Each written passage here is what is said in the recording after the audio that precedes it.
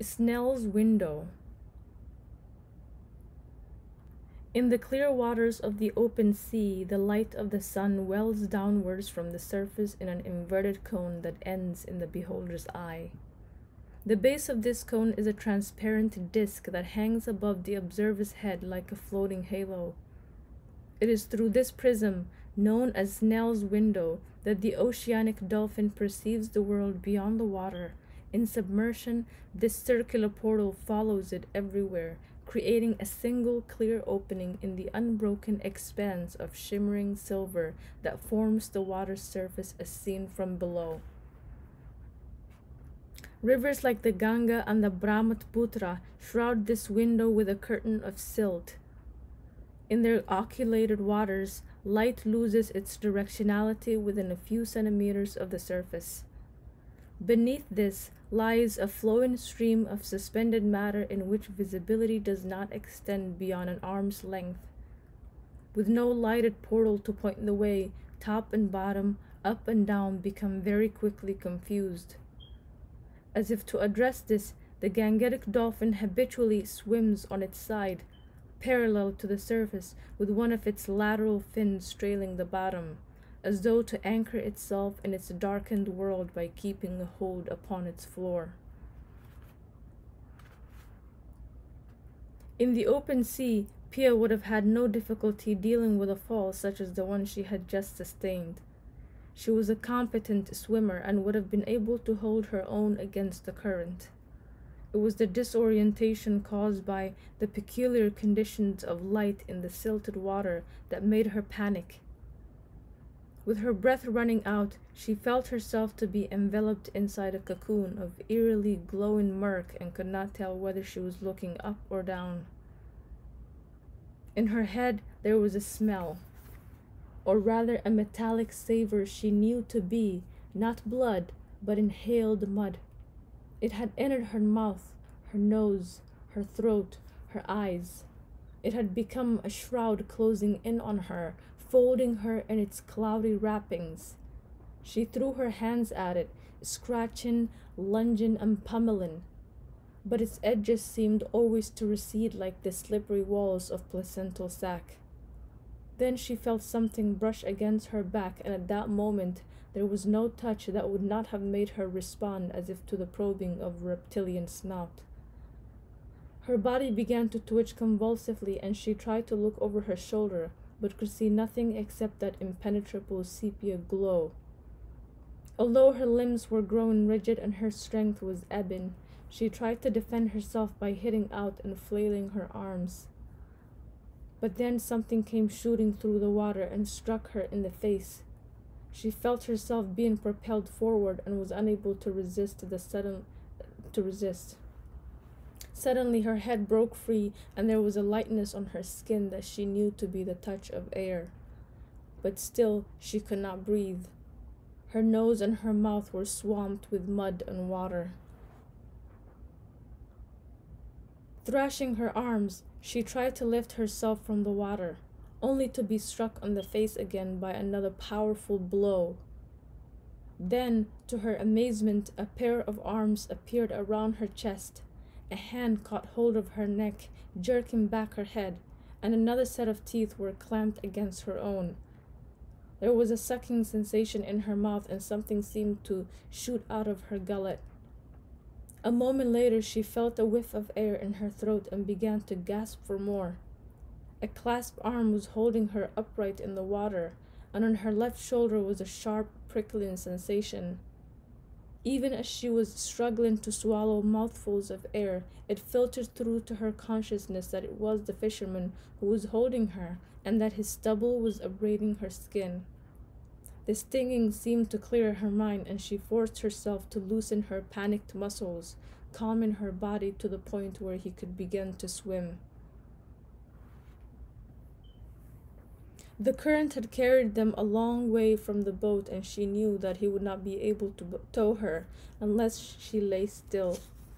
Rolling over in the water, she arched her back to stay afloat and hooked her arm through his, making herself almost weightless. Even then, the push of the current was like a gravitational force, and she could feel him straining for each inch, as though he were dragging her up a steep slope.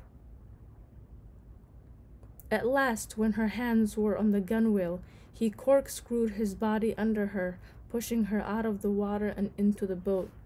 She landed on her belly, and instantly a jet of swallowed water rose to choke her gorge. Suddenly, it was as if she were drowning all over again.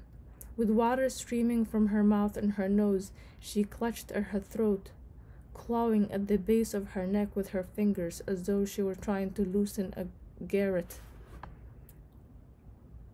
Then again his hands gripped her shoulders, flipping her over. Throwing a leg across her hips, he weighed her down with his body and fastened his mouth on hers, sucking the water from her throat and pumping air into her lungs. When her windpipe was clear again, he broke away. She heard him spitting into the water and knew he was cleaning the taste of her vomit from his mouth. As the rhythm of her breathing returned, she caught the sound of voices and opened her eyes. It was the forest guard and his friend, the pilot. They were leering at her from the launch, lounging against the rails and exchanging whispers as they watched her fighting for breath.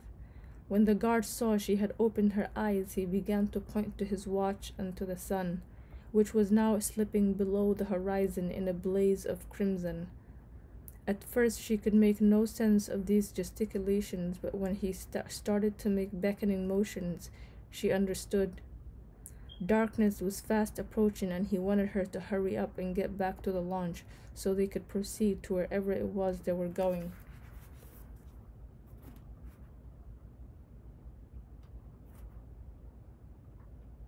The abruptness of this summons made Pia's hackles rise.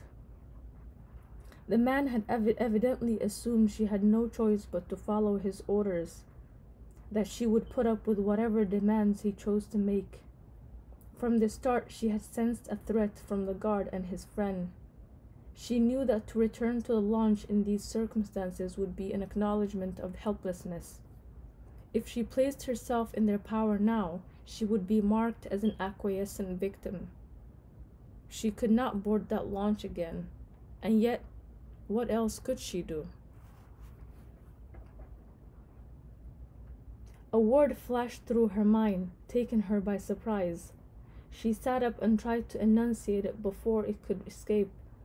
The fisherman was squatting in the bow, bare-bodied except for his loincloth. He had torn off his lungi before plunging into the water, and the little boy was using it now to mop the water from his head. When Pia sat up, the boy whispered something, and the fisherman turned to look at her. Quickly, before the word could slip away, she said, "Lucy Barry?" He frowned as if to say that he hadn't heard her right, so she said the word again, "Lucy Barry," and added, "Mashima?" At this, he gave her a nod that seemed to indicate he knew those names. Pia's eyes widened. Could it really be that he knew this woman? To confirm, she said again, "Mashima?" He nodded once more and gave her a smile, as if to say, yes, he knew exactly whom she was referring to.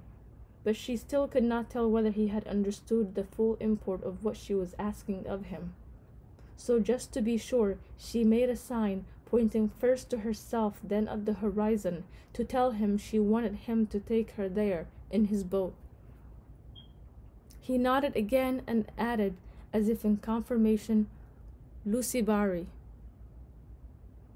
Yes. Shutting her eyes in relief, she unclenched her stomach and let her breath flow out. Standing on the launch, the guard snapped his fingers at Pia as if to wake her from a long sleep. She pulled herself to her feet, leaning against the boat's bamboo awning for support, and signaled to him to pass over her backpacks.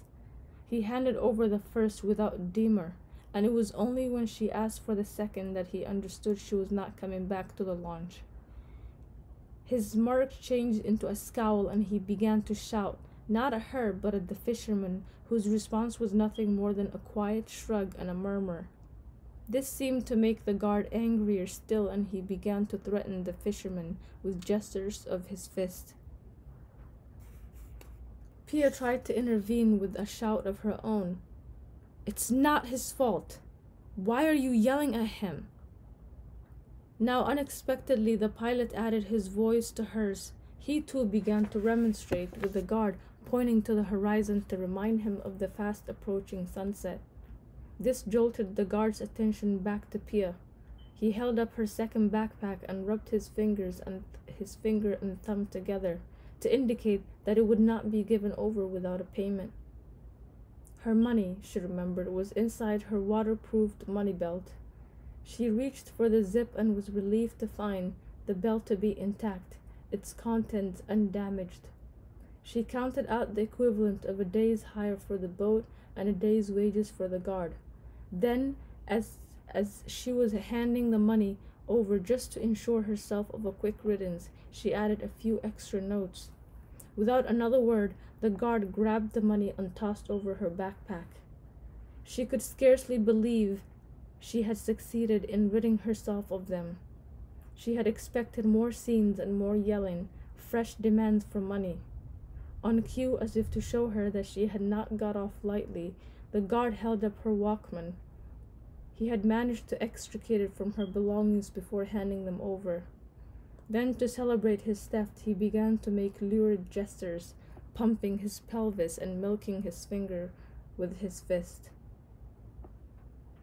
Pia was as oblivious to these obscenities as to the loss of her music. She would be grateful just to see the guard and his friend depart. She shut her eyes and waited till the sound of the launch had faded away.